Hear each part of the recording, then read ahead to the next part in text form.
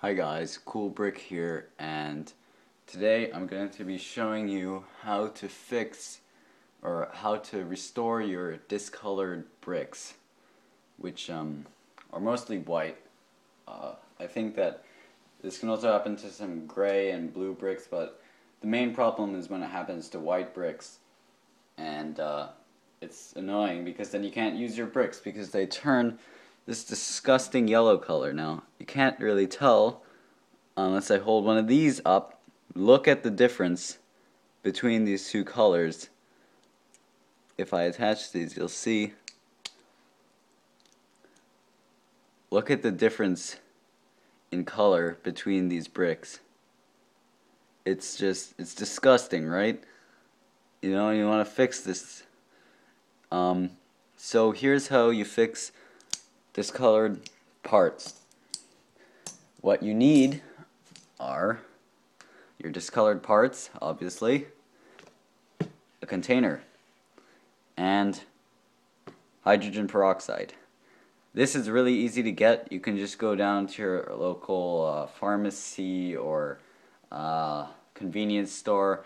It's all over the place. You can see I got mine at CVS, and it costs about $1 to get a bottle. This is 16 fluid ounce. Cost about $1 to get this.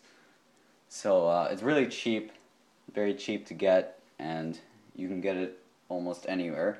So what you want to do is put all of your discolored bricks in your container.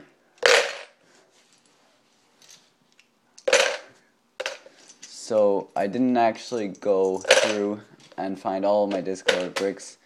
I just took the ones that I had on hand. I'm gonna try and put these so the reason that that they turn this color is because they get exposed to excess sunlight, and that sunlight has a chemical reaction with a flame retardant that's in the plastic, in the ABS plastic that Legos are made of, modern Legos are made of, and it has a chemical reaction turning them a nasty shade of, it makes them yellower and yellower, and the worse the sun damage is, it can even turn brown.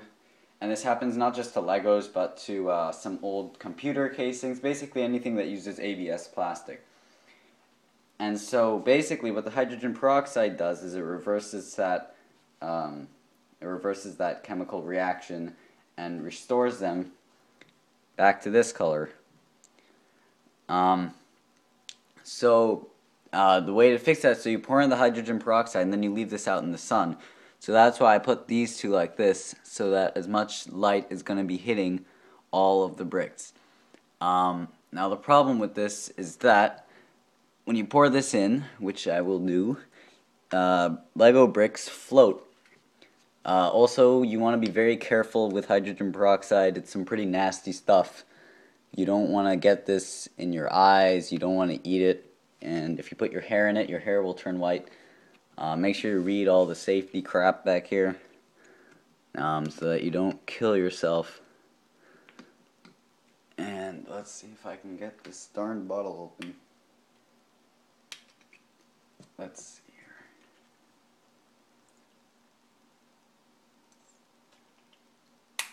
here. Okay. That was a semi-difficult task. Probably should have done that before filming this. And you just take your hydrogen peroxide and pour it in. And you want to make sure that all of your pieces are submerged. Now, your parts will float. So, you know, you can see they're floating like this. And I'd say I used up a little more than half of this bottle pouring that in.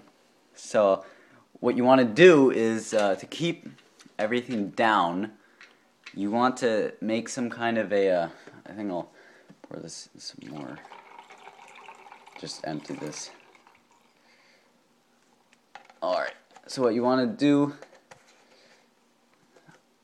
make sure everything's fully submerged, is to put a stopper kind of thing in there. So what I have is this, and I'm going to get the correct size axle. Let's see. Get a nice long axle in here. Okay. So, got my axle so that I can adjust the length to what I need. Put this in here and attach that to this.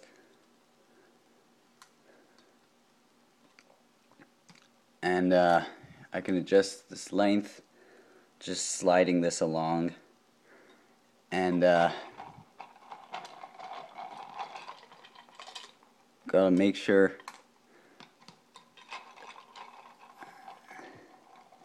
try and get as much of these submerged as possible. So I want to be careful.